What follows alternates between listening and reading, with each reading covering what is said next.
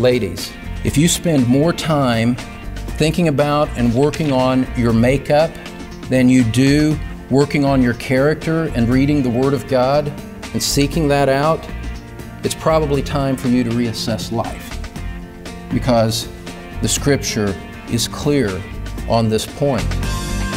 The young Christian woman in the church may be fortunate to have good mentors in the more mature women of the congregation, but whether she does or doesn't, she has perfect guidance available in the form of God's Word. And that's where Pastor Don Green will turn, once again today on the Truth Pulpit. Hi, I'm Bill Wright.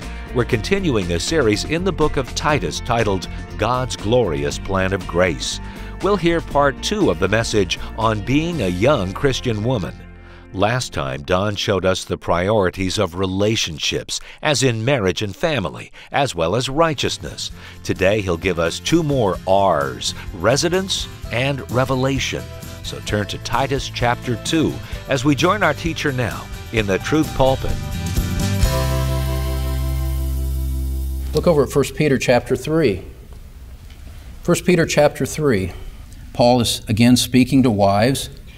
He calls them in verse 2 to chaste and respectful behavior.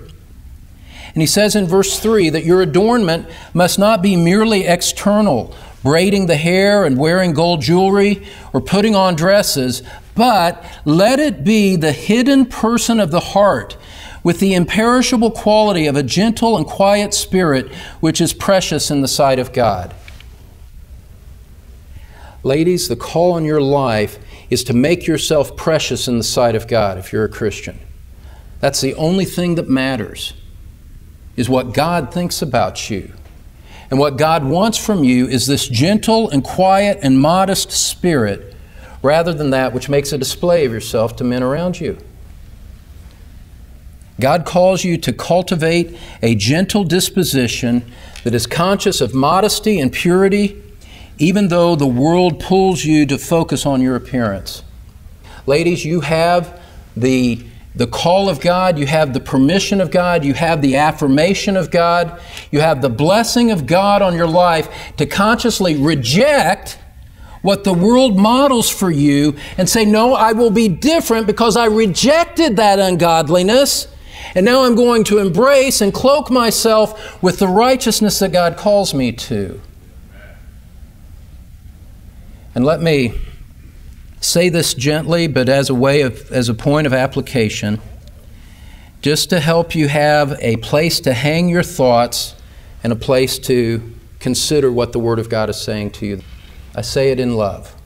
I say it because I desire the blessing of God on your life more than anything else. I want the blessing of God on your life more than I want you to approve of what I'm saying. Ladies, if you spend more time thinking about and working on your makeup than you do working on your character and reading the Word of God and seeking that out, it's probably time for you to reassess life. Because our priorities are expressed in the way that we spend our time. If you dull over yourself day after day after day, while simultaneously having no place or time or room in your life for the Word of God and an earnest seeking of Him in prayer, you need to re-examine the whole direction of what you're doing. Because the Scripture is clear on this point, that godliness, not makeup, is the point of a Christian woman. So there's this priority of righteousness, this priority of modesty, that God calls us to, calls especially ladies to, in Titus chapter 2, verses 4 and 5. Now, point number 3. We've seen the priority of relationships, the priority of righteousness. Point number 3 is we're going to see the priority of your residence. The priority of your residence. Look at verse 5 again. Paul says that the younger women are to be sensible and pure. That's what we just looked at. Workers at home, kind, and being subject to their own husbands. Ladies, the Bible clearly calls you to make the home your priority. In light of Proverbs 31, it would be too much to say that a Christian woman should only be at home. Proverbs 31 speaks of a variety of activities that a godly woman is doing, and so we don't want to speak beyond what the Bible says. But, ladies, let's be honest with each other as we look at the world around us. Let's not even talk about your life in particular right now, but let's just look at the world around us and acknowledge the environment here. The threat to biblical righteousness these days, and for the past 50 or 60 years, is not that women would be home too much. Right? That's not the threat that we're facing today. So we don't need to really focus on, well, what the perimeter of that realm is. The threat is that the women are home too little. They're not home enough when the Scripture calls them to be workers at home. Look at verse 5 with me again. You must see that this is the Word of God,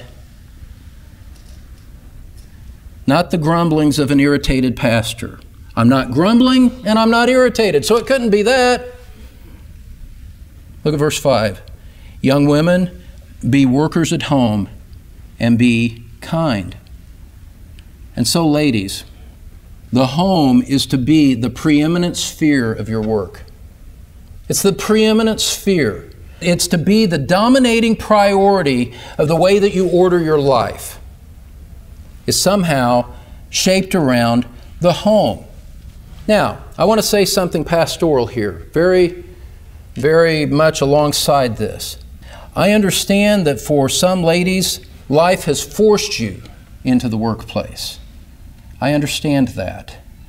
And I understand that given your own priorities, given what you would do, you would prefer to be home, but somehow circumstances have made it so that you must work. Someone's a widow, someone's husband is incapacitated, and they just have no other choice. I believe the Lord looks on that with compassion and with grace. And here's what I would say about that for those situations, is that if life has forced you into the workplace, just guard your heart. Just guard your heart so that you don't find yourself loving the workplace more than you love your home. Guard your heart. Be content while you're waiting in this situation that God has placed you in that is not exactly what you would have chosen. You would prefer to be home. I get that. You would rather be able to devote yourself, but you just can't. Well, if that's where you find yourself, be content while you're waiting, and don't hand your heart over to the pursuit of this and say, this is an exception, this is different, this isn't what I would choose, but I'll do this with a glad and content heart because this is what I have to do in order to love my husband and to love my children. It's an expression of that. But ladies, as you think about the priority of your home, let me put it this way. Another question for a point of application. Whether the home is your priority or something else. Here's a question to help you assess that. When people ask you the simple question, who are you? Or what do you do? What do you do? What's the first thing that comes out of your mouth? I serve at home, is the answer of a woman who is guided by biblical priorities. She defines herself, she thinks about herself in light of these priorities, and what's in her heart becomes what comes out of her mouth when she's asked to define herself. If something else comes first to your mind, you need to think about what God is saying here in His Word. Because the call of God is for young women to be workers at home, with all of the qualifications that we realize and recognize from a pastoral role. Ladies, the question is, what's your priority? What's your greatest love on earth? That's the question. And now, as you're thinking about your home, Paul goes on and says, and he kind of comes back to the issue of the husband in verse 5. He says in verse 5 that to be pure, workers at home, kind, being subject to their own husbands. As you think about the priority of your home, ladies, understand that it is the call of God on your life to line yourself up under the authority of your husband. Yeah, I get it. That's not what the world says. Well, precisely. You know what? The utter rejection of the world of this simply clarifies the issues for us, doesn't it? The fact that this is not what the world thinks, that the world calls on you to demand your rights and equal privileges and all of that, the fact that the world calls you on that is the opportunity to bounce off of that and go the other way. To be subject to your own husband, to recognize the leadership position of your husband and to honor it. And once again, this is woven throughout the New Testament. Turn to Ephesians chapter 5. I want you to see that this is the consistent teaching of the Word of God. This is not an isolated verse in Titus. This is not a speaker that has gone off on a tangent into realms which the Word of God does not speak clearly on. Ladies, this is the call of God on your life. This is what Christ calls you to as part of His intention to purify a people for His own possession. The women that He owns live like this. Ephesians chapter 5, verse 22. Wives, be subject to your own husbands as to the Lord. For the husband is the head of the wife, as Christ also is the head of the church, He Himself being the Savior of the body. But as the church is subject to Christ, so also the wives ought to be subject to their husbands in everything. As Christians, it's unthinkable to think that we would rebel against Christ and go our own way after He saved us. That's the parallel that Christ makes to wives and husbands in a Christian marriage. Look over at Colossians chapter 3, just a couple of books to the right. Colossians and Ephesians are parallel books in many ways, covering the same themes. Chapter 3, verse 18 in Colossians, wives, be subject to your husbands as is fitting in the Lord. And then in 1 Peter, just past Titus and past Hebrews, 1 Peter chapter 3. 1 Peter chapter 3, in verse 1. And ladies, there's so much help for you in this. Those of you maybe that have a lot of conflict in your relationship with your husband, you can let it go, actually. Chapter 3, verse 1, in the same way, you wives, be submissive to your own husbands, so that even if any of them are disobedient to the word, they may be won without a word by the behavior of their wives, as they observe your chaste and respectful behavior. Ladies, what God has given you in the marriage relationship, in the way that He has structured the relationship, is an umbrella of protection. He has given you a place of blessing.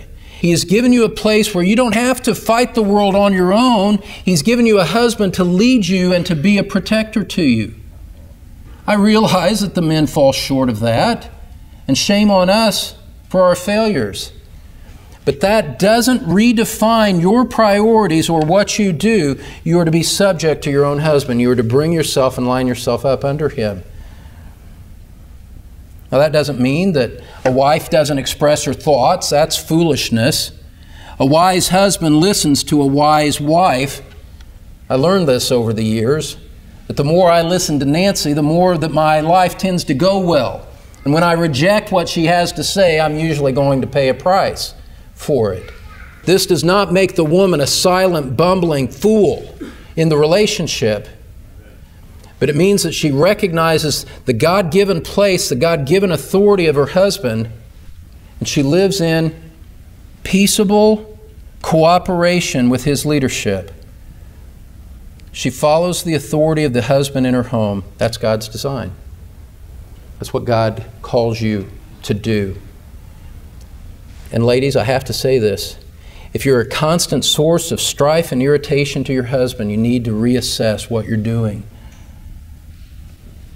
Let me say a word to those of you who are not married yet. To you young ladies that aren't married yet, in light of this principle, can I give you a word of pastoral advice? If you're not married yet, or if you're even younger, you're in your early teens and this is still a ways off, start thinking about these things and understand that because of the God-appointed role that a wife has in a marriage relationship, you should do this. You should not rush into a decision to get married. You should not hurry into a relationship with a man that you really don't know very well. Because you are setting yourself up. When you enter into marriage, it no longer matters if you made a mistake. Your responsibility is to line up under his authority. And that I understand. I've heard men joke about this and just say, hurry up and get married. I don't think that way at all. This is too important. Your life is at stake to treat it so lightly. But ladies, give yourself time. Watch this man that you're interested in, and let's give him some time to manifest what his character is really like so that you know what you're getting into as much as you possibly can. Don't rush into that, because there's no back door. There's no way to get out. Divorce is not an option for a Christian woman. And so you young ladies, I'm just trying to protect you. I'm not trying to restrain you. I'm trying to protect you and help you to understand and to think about life properly. Take time to see if this man will abuse his authority over you. How does he treat his mother? That's an indication of how he's one day going to treat you. How does he treat the people around him? Don't think that you're an exception. Eventually, his character as he deals with the world around him now is going to be the measure of how he treats you in the future. And if he's an angry, striking kind of man, he's going to be angry and strike you eventually. So don't treat this lightly. Oh, I know the saddest story. Actually, it turned out okay in the end. But for a time, it was terrible. I had a friend, quite some distance from here. It's no one that any of you would know. I'm not talking about anything here or in my prior life of ministry. This is totally separate. It's no one that you know. But I have a friend, a little bit older than me, who had an adult daughter. She wanted to be married, but the years were going by and she started to get nervous. She started to get anxious. And so when the first guy that expressed interest into her, she latched onto it. Perhaps understandably, but without a full acquaintance of what this man was like. She didn't wait long enough. She jumped at the chance to get married, and I guess thought, we'll sort all the other stuff out later. Now the guy seemed outwardly to be fine. She got married, she kind of rushed into it. Things were fine for a week, for the second week, and he beat her. It was so bad that eventually the authorities got involved. He was prosecuted and sent to jail, and he's in jail today. God graciously delivered her from that situation and has placed her in a different situation now. Here's my only point on that, ladies. You young, unmarried ladies, don't get married with your fingers crossed. I realize you can never fully know what the future holds, but you can protect yourself from marrying somebody you don't really know. You can't just assume that it's all going to work out okay. You put that guy's character to the test. You're entitled to do that. You're putting yourself under his authority. You're entitled to know, ladies, the man who's going to assume the reins of that authority in your life. And you're entitled to test his character, to see him prove it, And if he fails the test, separate yourself from your emotions and say, no, I don't think so. I think I'll wait for the next bus to come in. You're never going to regret that. And you dads especially, help your kids think through this. You dads especially, help them and protect your daughters. Love them, affirm them, help them on this area in particular. You moms, of course, can do this too. But it's the priority of relationships. A godly woman gives herself in subjection to her husband. And ladies, if you have a godly husband, if you have a husband that's loved you and cherished you, in light of what we've said here today, this would be a great day to just thank him and affirm him for that. If God's given you a gracious husband, He's spared you from the nightmare that can happen, you go and you thank Him for that. Thank God, and then you thank your husband, because these issues of life matter. There's one final thing here as we close. Fourth point, we'll keep it brief. It's the priority of revelation. The priority of revelation. Why do you do all of this to begin with? Why do you worry about the priority of relationships, righteousness, and residence? Why do you do that? Well, it's because of the ultimate priority of revelation. Look at the end of verse 5. Paul says, be this way, end of verse 5, so that the word of God will not be dishonored. If you could state it in a positive way, what Paul is saying is that, ladies, when you honor the biblical instruction that's here in the way that you shape and think about life, you're honoring the Word of God. God Himself is honored by women who live this way and cultivate this kind of character in their lives. Ladies, let me encourage you. Let me do everything that I can in the weakness of my voice to affirm to you the utter importance of what you're doing. Your home impacts a watching world. Your home impacts the way the Word of God is perceived. And Christian homes, like the one that you're trying to cultivate and produce, commend the gospel. They uphold and glorify the name of Christ. Listen, a loving, pure, submissive wife is a stunning testimony against the feminist, lesbian mindset that is now controlling our age. A godly, gentle wife testifies against all of that without even having to open her mouth or organize a political rally. Just the way that you live condemns that and commends the gospel. Ladies, let me say this to you too. A kind, sacrificial mother who loves her children and serves them is a stunning testimony against a world that sees children as inconveniences to be aborted on demand. When you love your children, when the size of your family makes it kind of inconvenient and cramped in the car and all of that stuff, been there, done that. Your loving, gracious attitude to your children separates your life out. It marks it out and says, and by your very life, you are testifying to the saving power of the gospel of Christ.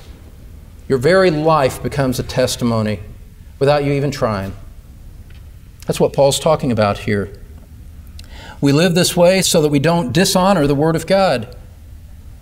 By implication, ladies, when you set your heart on this kind of life, you're setting your heart upon the very purposes for which God laid His hand upon you in Christ Jesus. And that is a beautiful thing. That is a woman of beauty. That is a woman who, if no one else notices, come to that judgment seat where believers meet their Lord. And He will bless you and He will affirm you. Well done, thou good and faithful servant. That's Don Green, founding pastor of Truth Community Church in Cincinnati, Ohio, wrapping up his message on being a young Christian woman here on the Truth Pulpit. Don, what words of encouragement can you offer to young Christian women who feel so pressured by our society and culture to embrace a more feminist perspective? Well, ladies, let me just tell you this. I care about this issue very directly. Not only am I married, but I have 5 daughters that I love very much who have to fight these issues in their own lives. Let me just say a couple of things real quickly. First of all, remember that Scripture is your authority, not what the society would throw at you. And then remember in a very personal way the love of Christ for your soul. He gave himself on a cross because he loves you. You can respond to him knowing that he'll lead you and care for you as you walk for him in this world. Thanks, Don. And friend, we hope you'll visit thetruthpulpit.com to find out how to get free CDs of Don's messages. That's thetruthpulpit.com. Now for Don Green, I'm Bill Wright, inviting you back next time when Don presents more from The Truth Pulpit.